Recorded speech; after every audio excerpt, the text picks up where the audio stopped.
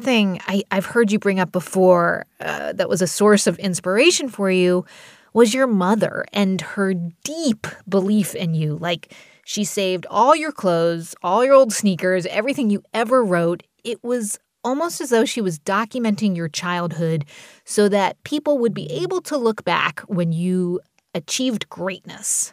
It's so strange. I look back on it all now. She always knew that there was something.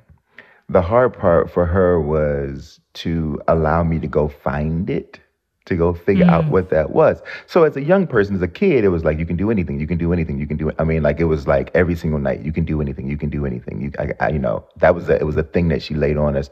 But when it came time for me to fly the coop, right? When it was time to say, hey, Ma, I'm going to go and be a writer, I think that all of the baggage of growing up in the 1950s and 60s as a black woman in America, that trauma sort of pushes itself to the forefront.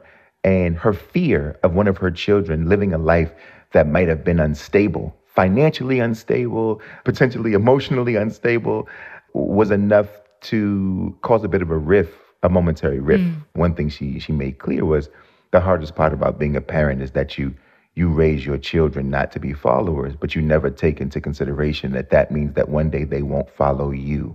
And in that moment, you will either have to stand on your word or you'll be made a hypocrite.